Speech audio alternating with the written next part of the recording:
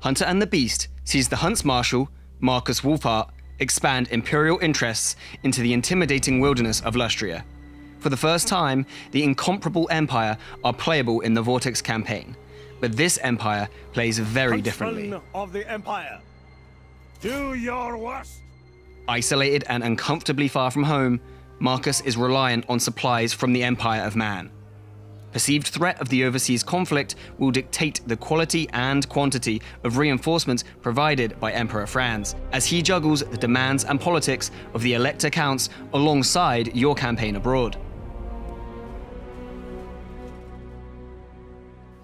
While stories of conquering countless hordes of foreign creatures will boost your agenda back home, raising the urgency of your reinforcements, it will also embolden the local inhabitants, as the same stories provide ever-escalating incentives to annihilate the foreign threat.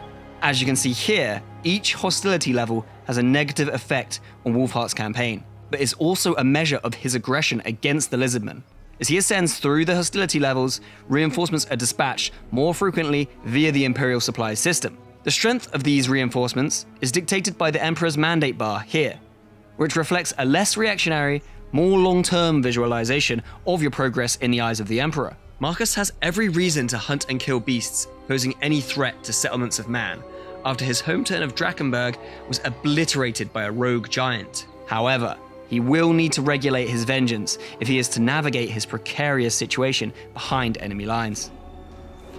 Wulfhart's ambitious expedition into Lustria will put him on a collision course with a wider variety of foes than ever before. It is advisable to keep a matching assortment of allies, mutual tools for survival in an unforgiving new world. Friendly faces and old friends are few and far between in these inhospitable lands, but those faces that can survive here can become incredibly powerful. Don't read everything here if you want to avoid spoilers. Scattered throughout Lustria are 4 outstanding hunters, each with their own methods, glories, and tragedies. You may attempt to track them down and acquire their services to aid in the expedition.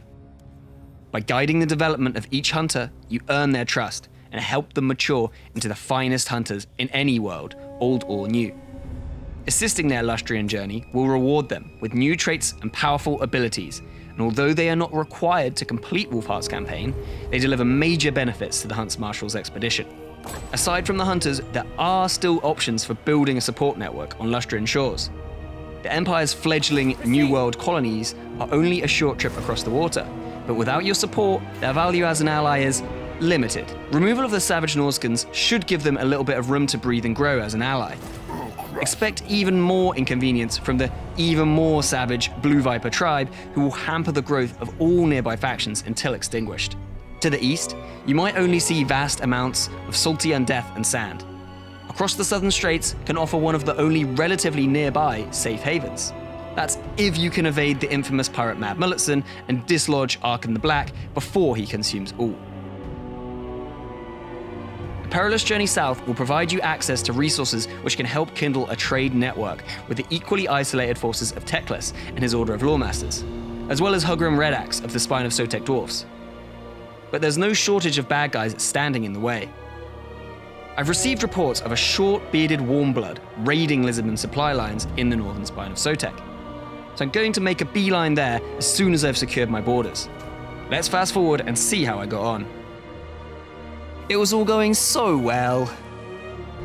First, I noticed the New World colonies weren't doing so hot, chaos corruption melting them away with slow, agonizing certainty. I may have forgotten my place and overstretched, trying to fuel our new dwarven hunters' enthusiasm for invention. They came from all sides. It didn't stop with the lizards. Everyone wanted a pop. When my scouts spotted the Children of the Old Ones approaching, I knew they wouldn't stop until they had taken my best men and destroyed my most sophisticated equipment. With supplies so scarce and my settlement in tatters, a costly battle would seriously derail the expedition. I had to hit the eject button. With a campaign like this one, it's always smart to have at least one eye on self-preservation. After scouring Lustria for the famous hunters lurking in its corners, I sent my fastest man, Ralph, the new Huntsman General Lord type, on a wrecking mission east across the Great Ocean to settle in some modest ruins situated in the Southlands. I still have scores to settle in Lustria, not least in pursuit of giving my hunters some closure in their own personal stories, but survival comes first. There are plenty of lizards to exterminate here, lands my men can thrive in, and a few more friendly faces, making securing my borders considerably more manageable. These abominable lizards back in Lustria will take years to figure out where we've gone. There's only one problem. This place is infested with Tomb Kings. Despite my reticence to risk my prize supplies in Lustria, I can't miss this opportunity to make so many friends on a new continent. With the element of surprise and many turns worth of stockpiled supplies on the line, the hunt is on for every Tomb King's worst enemy, Arkan the Black. First blood.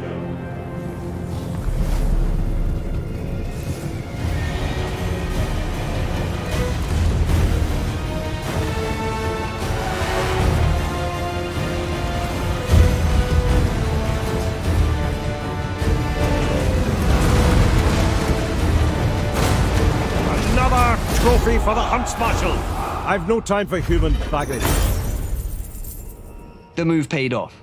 In felling the Lich King, Wulfhart earns the Arkan the Blackened trait, granting him some favor with the rest of the Tomb Kings.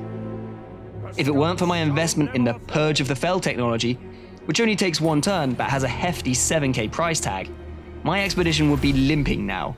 The gunpowder focus I've taken in my approach to the tech tree might have helped out too, allowing me to rout Arkan's skellies before they could even get within striking distance. With the same stone, I also endeared myself to the terrorized human factions in the area, ensuring more stability here than I ever had in Lustria. Approach! What is your business here? Speaking of Lustria, there are no celebrations as my lands are picked apart by the vultures. It's about time I showed you the full breadth of the Imperial Armory, as I jump forward and show you the late game diversity of the Empire unit pool. These mortar war wagons may carry less ammo than standard mortars, but more than make up for it by being able to stay one step ahead of melee combatants.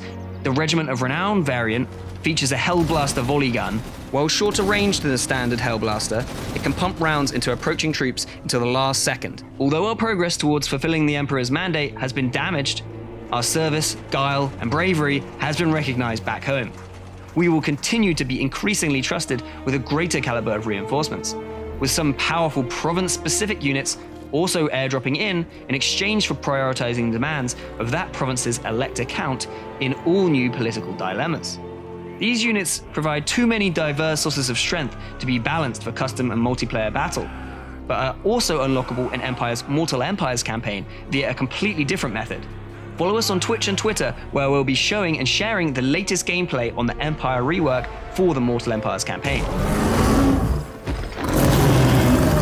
Unfortunately, the damned lizards have some unheard of new tools at their disposal to match, as they attempt to erase every trace of my presence on Lustria. These hard-hitting, monstrous infantry are great all-rounders. With high weapon strength and magical attacks, they can plow through against a greater variety of foes than standard Kroxigors. If you thought Carnosaur's the apex predator of Lustria, think again. With breathtaking weapon damage and high armor, these towering walls of teeth and fury are versatile, elite-killing melee behemoths. I don't want to spoil your own playthroughs too much, but I'm going to drop into one of my final battles so I can show you why you're going to need so many of the Empire's finest. Franz will expect a trophy in exchange for his continued investment overseas. Nakai the Wanderer, the spirit of the jungle, is one of the last remaining Kroxigors of the legendary first spawning. Even that intro does not do the sheer size of this creature justice, and his head on a plate would represent the ultimate fulfillment of Fran's mandate. Hunting him and his servants unprepared is a near-suicide mission, and each of the 4 hunters we track down in Lustria can give us a massive advantage in bringing him down once and for all. A shield-sundering arrow, blessed by Isha and Kurnus, from a Wood Elf hunter. A list of favors that can be called in thanks to a well-known lineage from an Empire witch hunter. Each has a part to play in bringing down the spirit of the jungle.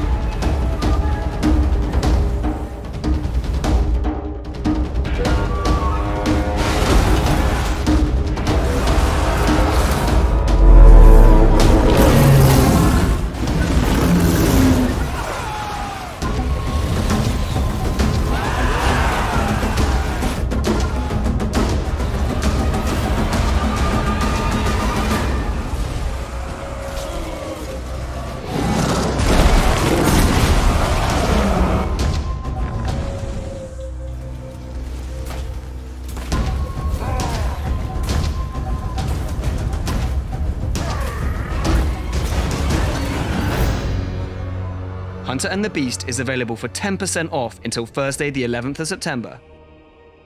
Catch us on our 5-hour release day stream to see Nakai the Wanderer's campaign live.